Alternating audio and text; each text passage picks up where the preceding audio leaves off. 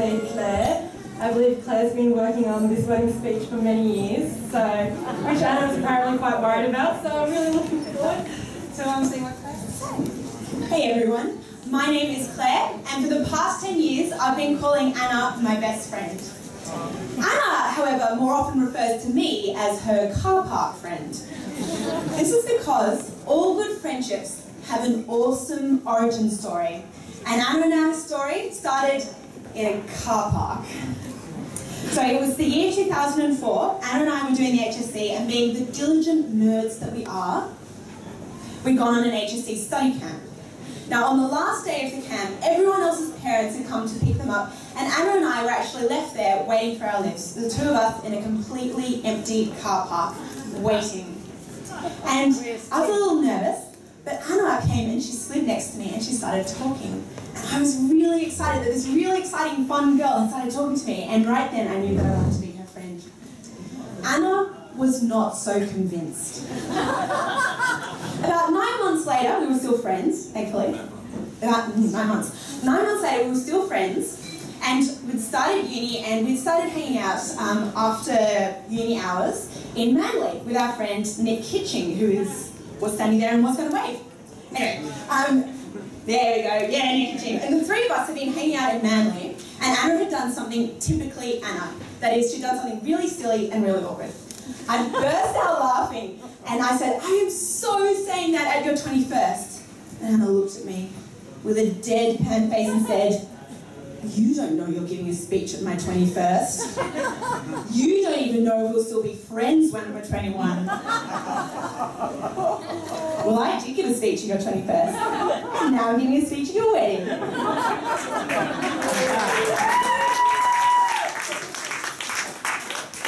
Now, if I was going to characterise our friendship with one word to describe it, it would be adventurous.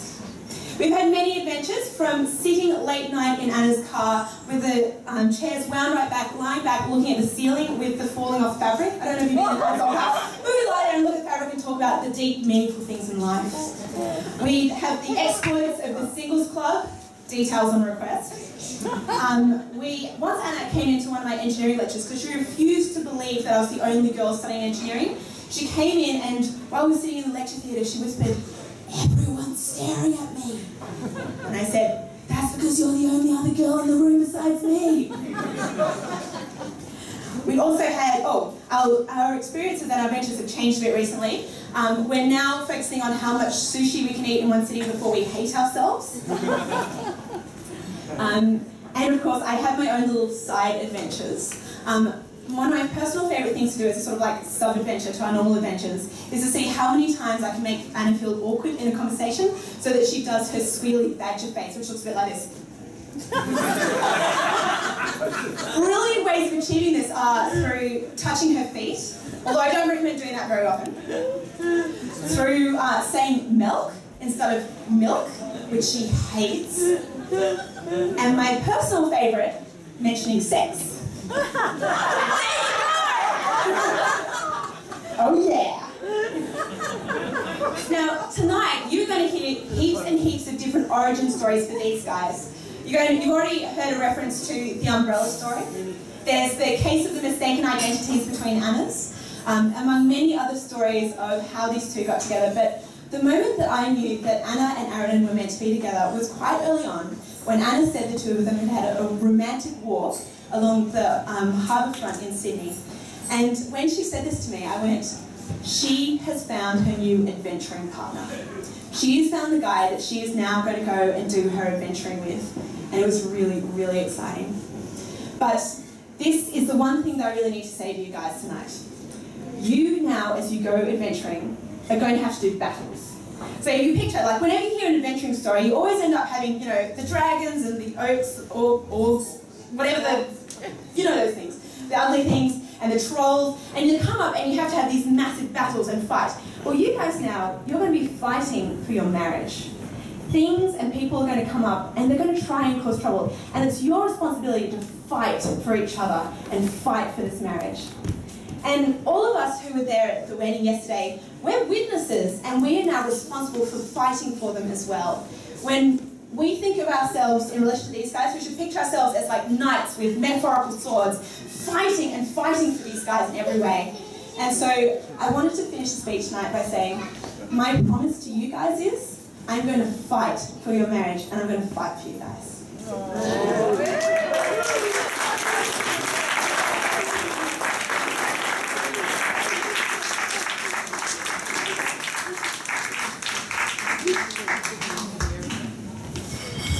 Alright, so next we have a friend of Arunan's, Ben. So Ben went to primary school, high school, uni, and worked at the same place as Arunan, and then they shared a bachelor pad in Paddington with Arunan. So I'm quite honestly surprised that we're not at the wedding reception for Ben and Arunan tonight. Here we go, Ben.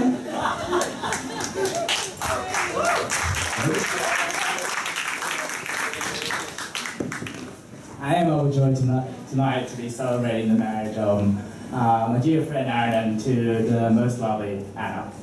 Now, Arunan was a kid that knew that never took off his Crestwood Primary School jumper, even if it was 40 degrees outside. Arunan, not too long ago, you were drinking cheap tequila directly from the bottle to celebrate New Year's Eve. How times have changed. He's now looking absolutely spiffy in his suit, and we're drinking actual good wine and alcohol from proper glassware.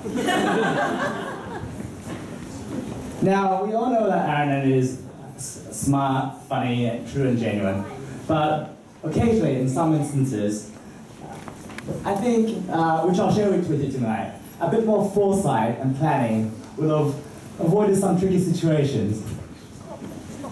The foremost that comes to mind is on his first job after uni.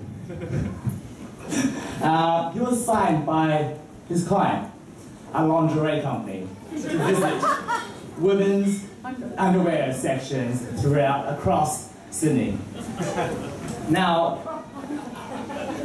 Arunan somehow decided the best way to do so was by himself, wearing a hoodie. Not only that, but he stuffed his hands in his pockets. Now, suffice to say, it wasn't before too long that he was actually escorted out of the store. But he's a determined guy, so he got the job done in the end. But it gives me great relief that in the future, he can enlist Anna's help for any such task. Arunan can also be a little bit underprepared at times. I remember for Oxen Trail Walker, Oxen Trail Walker, for those that don't know, is a 100-kilometer hike, so it's no easy task. Now, while the rest of the team was like gearing up in compression gear, quick dry tops and waterproof jackets, Arunan would be showing up in his Mr. Man t-shirts. So again, it was no surprise that on a particular training hike, it started pouring down. His $2 poncho failed, and he was left soaking wet. But he's a persistent guy, so he never gave up. He did the hike, and not only that, he was the best fundraiser in our team.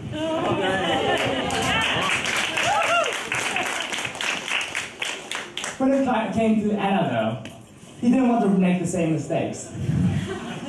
So, after a few days, and he wanted to turn the friendship to a relationship. With his first kiss, basically, he wanted to be well prepared. So he got some expert advice. Of course, this was from his female friends. He knew better than to ask the guys this question. So, armed with their advice, he had a romantic dinner, a stroll by the water that Claire referred to earlier. Waited till the moment was right, and pulled it off, right? This is a fairy tale, right? This only happens to Anna and Arunan.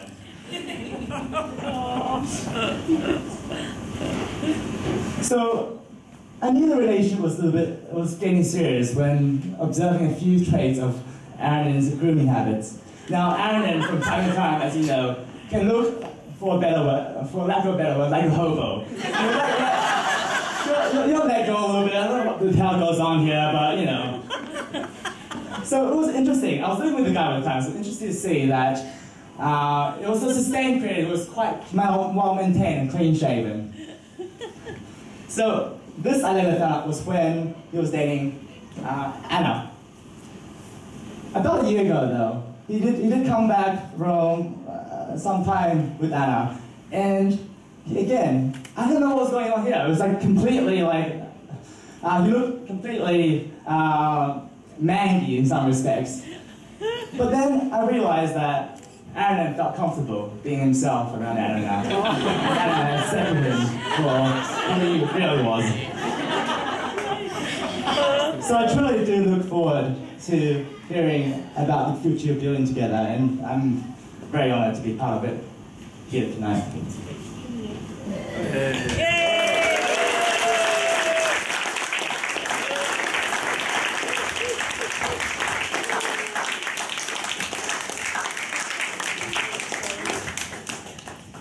And now lastly, for our first round of speeches,